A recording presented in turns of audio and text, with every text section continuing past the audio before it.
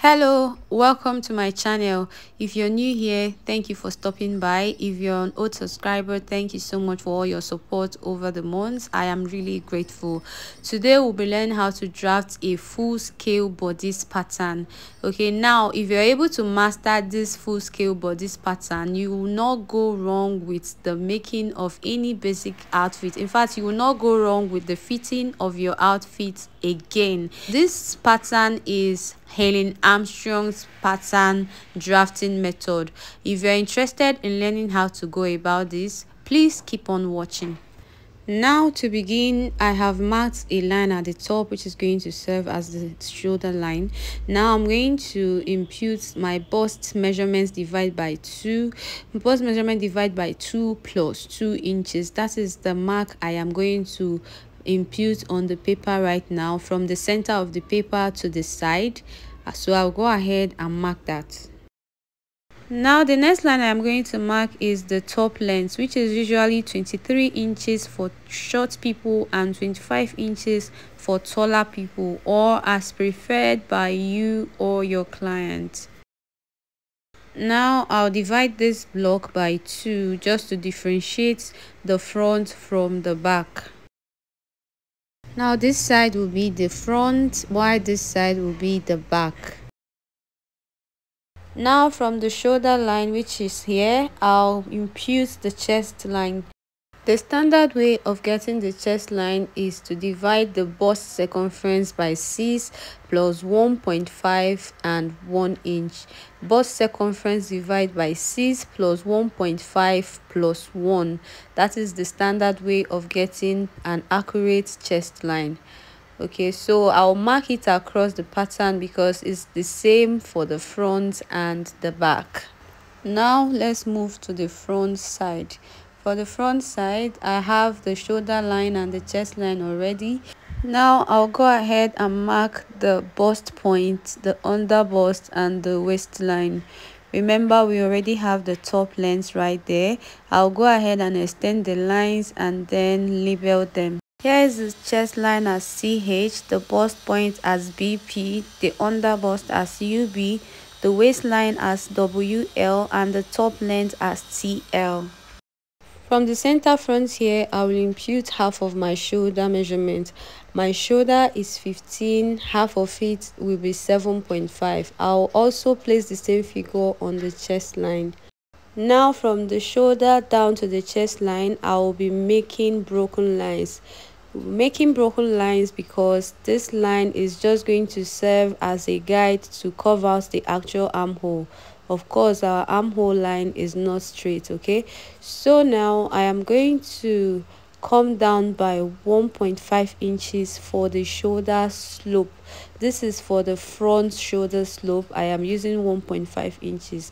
Now from the center, I will come in by 3 inches.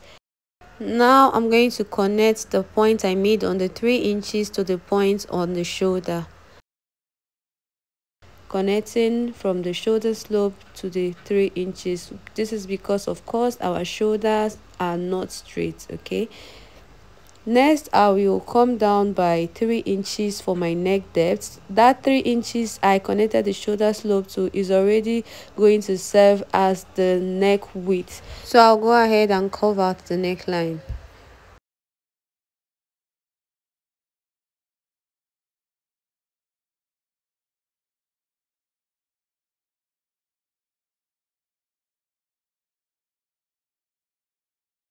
On the chest line, I'll go up by 3 inches and make a mark there. Now on that 3 inches, I'll go in by 0.5 for the armhole curving. I'll curve it like this with the help of my armhole curve. Now make sure you're placing the armhole curve correctly. Let it touch the 0.5, the shoulder slope and the chest line. Then you go ahead and curve out the armhole. Next, we'll be imputing our dart. To do that, on the bust point, I'll mark half of my bust span, that is nipple to nipple. My bust span is 7.5 and half of it is 3.75. I'll mark on the bust point and place the same figure on the top length and go ahead and connect it straight. For the dart intake, I'll use 0.75 on both sides of this straight line I connected to the bust point. Okay, so I'll connect the both darts to the bust point and also to the top length.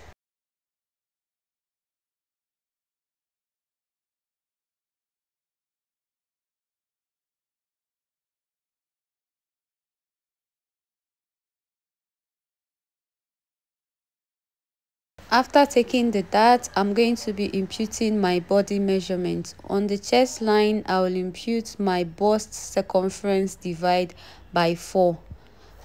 Down to the waistline, I will impute my waist circumference divide by 4. I'm going to be replacing this dart here, which is 1.5 inches.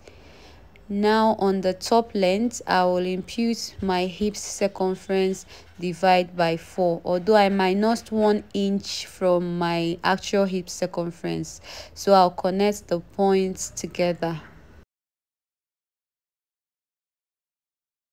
So because the front waist length is usually longer than the back waist length, we'll be reducing the side of the front, and on the bust point line, I'll come down by the difference between the front and back waist length and connect to the bust point. Now this is in order for the front and the back to be equal on the side, because we all know that when joining them on the fabric, we join them at the side. Okay, so this side dart is going to be closed at the end of the day. Now I'll get the midpoint of this side dart, and on that midpoint go out by 0.75. You can go out by 0.5 if you're on a small size.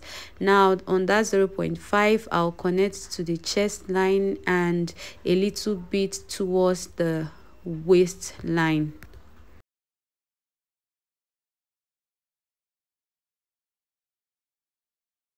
Now we can comfortably say we are done, but just in case you want to give the side of your top a curvy effect, which is optional, from the side you go up by 1.5 inches and curve it towards the dart line or towards the center. This is optional, like I said, and the length you go up with is actually dependent on you. Okay, so now we are done with the front block. Let's move to the back. First thing I'll do on the back pattern is to reduce the length, because the back waist is shorter than the front waist. Okay, so you see that side that I took on the front side, we are going to be reducing it on this back side on the length. From the top length here, I'll go up by the difference between the front and the back waist length and then roll it out. This place is now cancelled. To proceed, I'll mark my back waist length, since I have the shoulder line and the chest line already. So from the shoulder line, I'll come down by the my back waist length, which is 14 inches, and mark it out. Now on that center back waist, I'll come in by 0.75 inches for the back tightening. I'll take it up and down. Now this method is to eliminate zipper bulge. From here, I'll impute my shoulder divide by 2. I'll also put the same figure on the chest line and then create broken lines. Now from the center back, I'll come in by 3 inches. On the shoulder, I'll go down by 1 inch. Connect the 1 inch to the 3 inches point for the back shoulder slope. For the back neck depth, I use 1 inch. You can use 1.5 inches, but 1 inch is standard. Then I'll curve out the back neckline. I'll get the midpoint of this armhole line. On that midpoint, I'll go in by 0.2 and then curve out the back armhole. The back armhole is not as deep as the front. Okay, making sure the curved ruler is properly placed. On the chest line from here, I'll come in by half of my bust span and also on the top length and make a straight line. Now I'll take 0.75 here and here.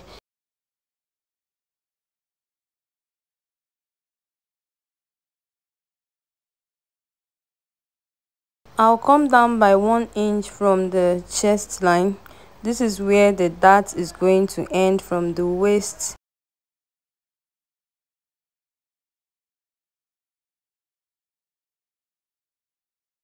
Now it's time to impute our body measurement. From here on the chest line, I'll impute my bust circumference divided by 4. From this line, you can see where I place my tape from. Now on the waist from here, I will impute my waist circumference divided by 4, including the dart intake allowance. Now on the hip line from here, I will take the hips divided by 4 and then connect the points. Because we curved the side of the front, we are also going to be curving the side of the back.